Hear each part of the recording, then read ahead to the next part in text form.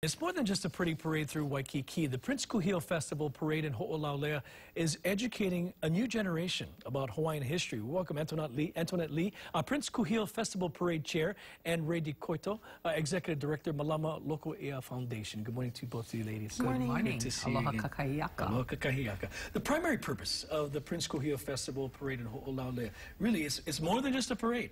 This is really a chance to educate a lot of people. Yeah. To educate our people in Hawaii, the next generation, like you said, and also all the malahini that come. It's all eyes on Hawaii. It's an important guy that we celebrate, his legacy.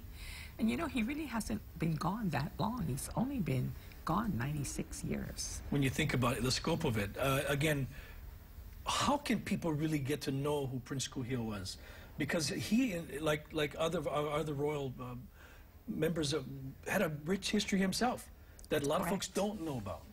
Well, you know, he was the cousin of Queen Liliuokalani, our last queen. And so much about him that, you know, he, of course, helping his cousin through her reign, being very, very disappointed on the overthrow, that he got thrown in prison when the overthrow of the government happened. And he was in prison for a whole year, you know, and being disappointed in the whole thing.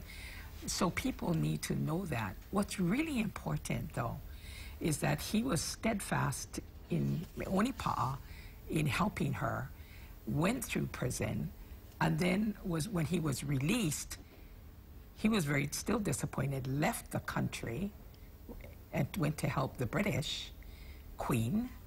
And then through our people asking him to please come home, they needed his leadership. He came home, persevered, and then became a congressman. And he became a congressman, and the rest... After all of that. After all of that. You know, Ray, when you talk about the events planned for this year, again, more than just ho'olaulea, more than just a parade, tell us about some of the other things people can enjoy. Well, it's a month-long celebration surrounded around his birthday on March 26th, which is, as we know, a state holiday, Kuhio Day.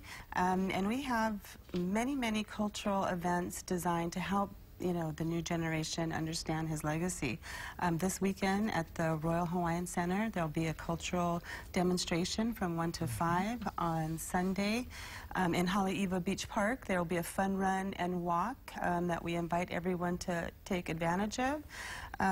We also have the upcoming parade in ho'olaulea on the following weekend, and just lots of different activities and inviting all of the public to come out and learn. Thank you for saying that, because it's not just our visitors, but we want our kama'aina there as well. That's correct. Absolutely. Yeah. Okay, I want to put some information on the screen again, especially for the parade happening and the Festival Ho'olaulea.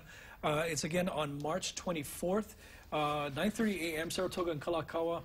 For more information on all the events, they can go to that website, correct? Yes. Yes. www.princekuhiofestival.com. And again, it has all the details of all the events, including the first event at the Royal Hawaiian Center. Right. Ladies, thank you very much for being here. Thank you. And thank you for sharing your manao. Thank you. Appreciate it. All right.